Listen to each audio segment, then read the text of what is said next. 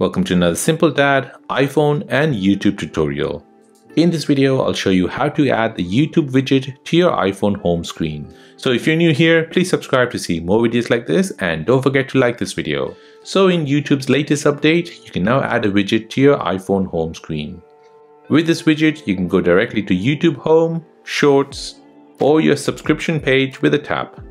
You can also search YouTube in a tap, and also it has the voice search function.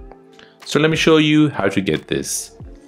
So first you need to go into your App Store and make sure your YouTube app is updated to the latest version. So search for YouTube, then tap on this and make sure it's updated to the latest version. Once that's updated, go back to the home screen.